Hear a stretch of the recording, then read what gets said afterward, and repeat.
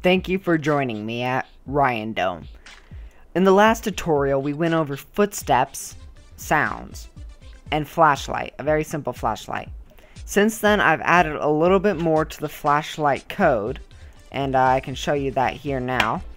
I've added a better light intensity system for battery life, and I've added a display so you can see how much power is left in your battery. I'm going to go ahead and show you the result of that. So as you can see, I have a battery meter up in the top left, the little green area up here. And as I play the game, the battery life will slowly decrease. A lot of you have been asking for the scripts. So I'm in the description, there's a code to a simple website that I made. You can click on that and download the scripts for free. Enjoy, use them as you please. Just make sure you credit me. That'd be greatly appreciative. So as you can see, the bar is going down and a red display is showing up behind it. That is just indicating that you're running out of power. You can also press F and toggle your flashlight, and you can hear the sound as well. To add it, you just go to your first person controller, main camera, and click on your flashlight. And it's really simple. This is what the code looks like now. The life drain, so it drains 0.01, and it's got a max of 1, and these are the textures behind it. You can change these textures to whatever you want. I just did green and a dark brown red. Just for temporary, you could make it whatever you want. You could make it a picture of a battery, whatever. It's all compatible. You just have to adjust the size and the position on where you want it. So yeah, and also when the battery life decreases, the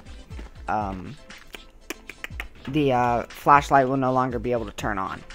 So yeah, and also a little bit when it gets towards the end, like way down here, the flashlight will go dim and eventually fade out completely. In this episode, we're going to create a trigger, so like a scare, a jump scare. So you'd be walking down this path, something's going to jump out behind a tree. So to do this, we're going to need two things. Number one, the texture on which or object that jumps out and scares you. So for that, I'm just going to go game object, 3D object. I'm going to do a plane just for now. And I'm going to rotate this plane so that it's in a standing up. So I can put a picture on this of like a ghost or something. Maybe I'll scale it down a little bit so it's like kind of behind the tree so it jumps out at you. Like that. That's probably good. Alright, so that's going to jump out at you. And we need a trigger for this. So when our player collides with an invisible boundary, when does this appear? I'm guessing you'll be walking down the path, and right about here. This is probably good. So near this tree, I mean, that will jump out and scare you, jump a little bit, make you like freak out.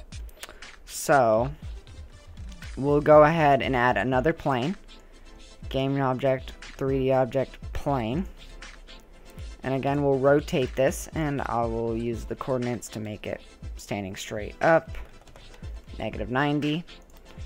And we will go ahead and add that right here. That's probably good. So when you hit standing right here, it's going to jump out and scare you. And I'm going to make this slightly bigger in case you walk around it. Alright, that's good. Now we're going to add a texture. So go down to your assets folder and right click, create material. And we're going to name this, we'll name it trigger.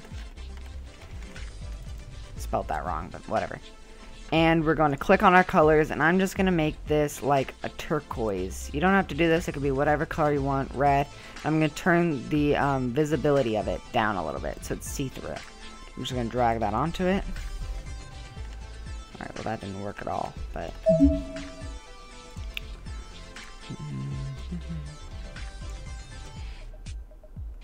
there is something weird going on. There's some weird light.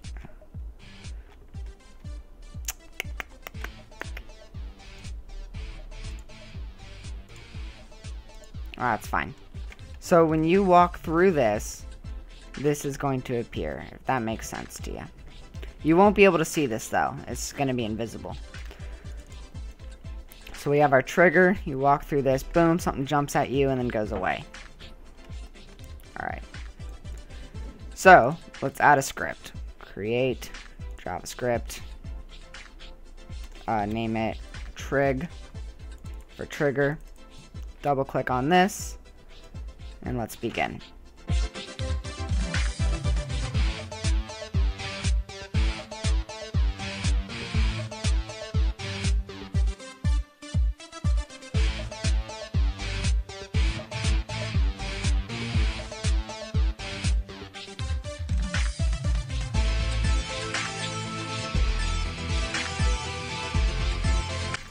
Alright, now that we have that script done, I'm going to take a quick minute to go over what it's doing. So here we have var, we have a game object, we have a var player, and a var trigger variables. So we have a var scare, which is a game object, so that is the object that is going to scare you. So in my case, it's going to be a picture of a scary lady. This is it telling it if it has played or not, and this is saying if the trigger has been activated or not. So we have var scare sound audio clip, and that's like holding the sound as well. So we have function start. It makes sure it's not visible and it resets it. This is when player enters trigger, it sets it to true. This part here enables render and trigger sound and timer. Here's the timer and here is the sound. Let me just add that real quick. Sound. Alright, and let's show you the result. Alright, now that we have that that script done, what we're going to do is we're going to just click on our trigger, and we're going to go ahead and drag the trigger onto the trigger. And now what we're going to do is we got to select the thing that we want to scare them. So we'll select this little plane here. Oh, let me close all these trees. Alright, so we have the trigger. We're going to drag the plane onto the game object. And I've got some sound and a couple textures I'm going to use in a second to demonstrate this.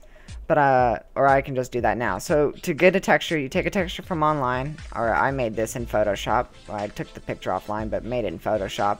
Made it transparent. Add it to a new material. Go down to transparent and then diffuse. Go ahead and drag that onto there. And now you can see I have this creepy little chick here. And I'm going to go back to the trigger. And there's a couple things we need to do to this trigger. Number one, we have to add a sound. Add component, audio source. Okay, another thing. We don't want to be able to see this giant blue trigger.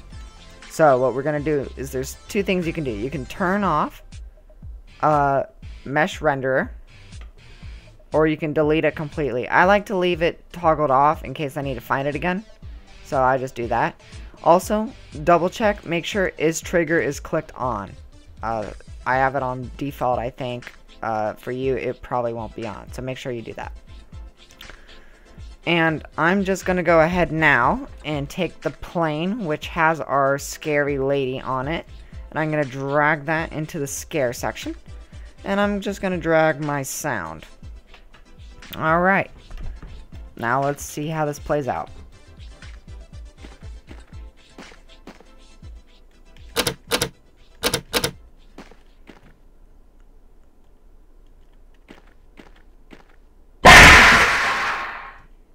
Alright guys, so that is the jump scare there. I think it looks pretty cool.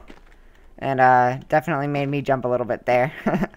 So it's working. And that's all that matters. And thank you guys for watching this tutorial. If you liked it, if it was helpful, leave a like, comment. Make sure to check out that website again. The scripts for everything will be in the website. So go ahead and check that out if you don't want to waste time copying it. So yeah. Thanks for watching, everybody. Have a good one.